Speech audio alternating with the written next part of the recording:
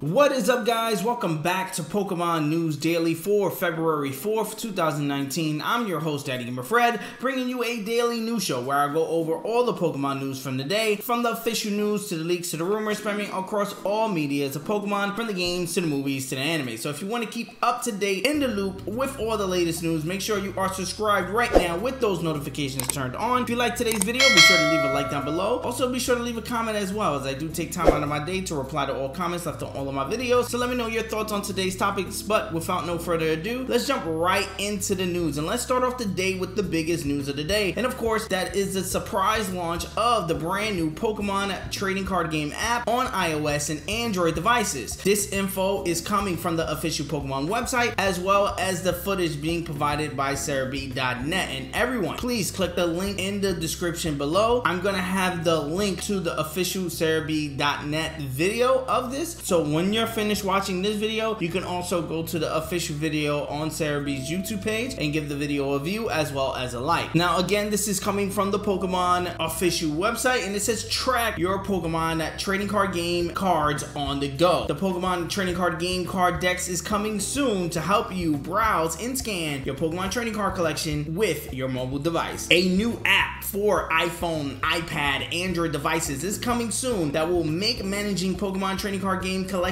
easier. Please note that this app is actually currently available only in Sweden right now, but is going to be rolled out to other countries very soon. The Pokemon trading card game card decks is available at no cost, so this is going to be a free app for all users, and it will let you browse all cards released since the launch of the Pokemon trading card game Sun and Moon series. Currently, any cards before the Sun and Moon trading card game series cannot be added to the app's decks. By using your device camera on your phone, you can scan on your phone or tablet. You can scan and keep track of cards in your collection right inside of the app. Plus, you'll be able to look up cards in the built-in Pokemon trading card game database, including cards you haven't added to your collection. The Pokemon trading card game card deck supports English, French, Italian, German, Spanish, and Portuguese. Scanned cards will appear in the game app in the language the player has selected, even if the physical card is in a different language. This is a convenient translation tool for international players and collectors. The app launches today in Sweden again, and soon will be available worldwide to download for iPhones, iPads, on the App Store for Android devices on Google Play. Check back for more details right here on Pokemon.com. Now, I think the idea of this app is great. It gives Pokemon trading card game players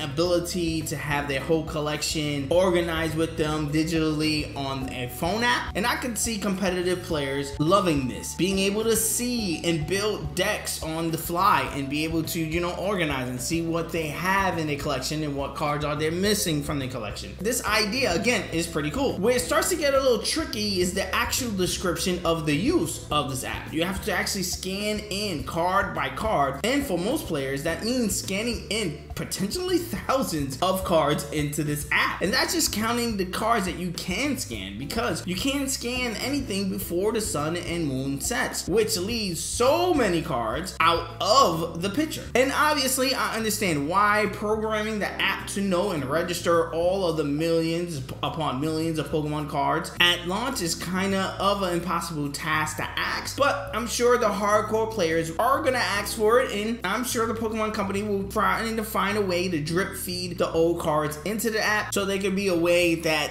they can store and also have the collections of cards previously from the Sun and Moon series on the app as well. I don't know, I like it, but again, it seems kind of aimed for a certain audience, the hardcore Pokemon trading card game players, and I feel like casuals, kind of like myself, people who may pick up a deck here and there, is not gonna need a trading card game app that is just allows you to view the cards on the phone, when again again, this is aimed for players who are secretly active, looking for the missing cards that they need and stuff like that. I don't know, I just kind of wish we got an official Pokemon trading card game online working fully on mobile, and not like how we have it now where it's just kind of for tablets and on PC and it doesn't run well sometimes, and you could technically get the APK to run on your phone, but it's a glitch piece of garbage truck on fire, so that's just a whole different story. I'll probably do a video on how to get that working and how to try to get it working functionally good in a different video. Now moving on to some Pokemon Go news. Now this is coming from PokemonGoLive.com, the official Pokemon Go website. It says, trainer, happy year of the pig. The Pokemon Go Lunar event is happening once again, spotlighting 12 Pokemon and beginning February 4th, which is today and has already begun. The event will feature Pokemon such as Rattata, Ekans, Mankey, Ponyta, Electabuzz, Dratini, Murkip, Murtank, Torchic, Poochyena, Spoink, and Burnray. And all of these Pokemon will appear more in the wild. And if you're lucky, you may encounter a shiny Spunky. And with this event, we're also getting a couple of bonuses, and that is the catch 2x bonus for XP, and then we're also getting a 2x XP when evolving Pokemon. Also, when you trade a Pokemon, there's an increased chance that it will become a lucky Pokemon. And then they go wishing us health, wealth, and luck during this Lunar New Year. Stay safe and happy exploring the Pokemon Go team. So this is a cool little event in my opinion. Great to know that we're getting 2 new shinies within the game with the whole Spunk in its evolved form family line. Also, some other Pokemon featured in the event have shinies already in the game. So again, there's a little good event here where we can be able to shiny hunt if you're into shiny hunting and Pokemon Go. Here's also the boxes that they put in the store so during the event, which is again, but let me know what you guys think about this event in the comment section below, good or bad. Let's talk about it in the comments. I think it's good. Again, I always love that Pokemon Go is keeping the ball rolling with events. 2019 has been a okay year so far. We're rolling into the second month, so we're rolling into the second wave of events, so I'm liking the idea that they're keeping the events rolling. Now, while we're on the topic of Pokemon Go, Niantic had a meeting with a group of Pokemon Go YouTubers, mostly the same group that we all know Niantic to work with. Most likely, this was to talk about Pokemon Go and their events that they having planned throughout this brand new year. I'm just putting this out there because most likely we're going to see more of this Pokemon Go Research Squad video, whatever they call themselves. I thought it was cool season 1 seeing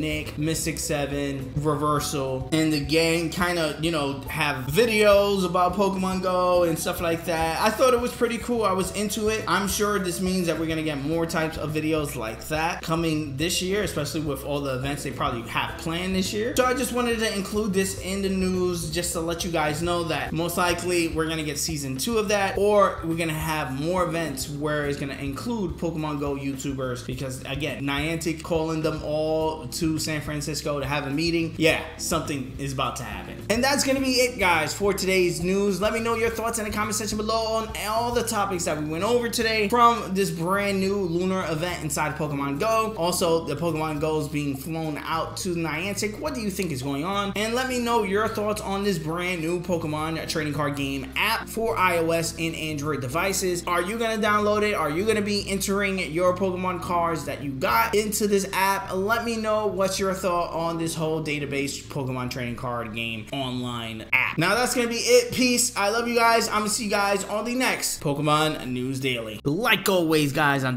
Fred on Instagram and Twitter, and you guys can bring the conversation there. I'm the American Gamer in Switzerland right here on YouTube, and yes, I'm going to be doing a ton of videos just like this one. So if you enjoy, please hit that subscribe button. Also hit the like button. It does help me out a ton as far as growing the channel is concerned. Ring the bell if you want to be notified on the next time I drop a video. Peace. I'm going to see you guys on the next one.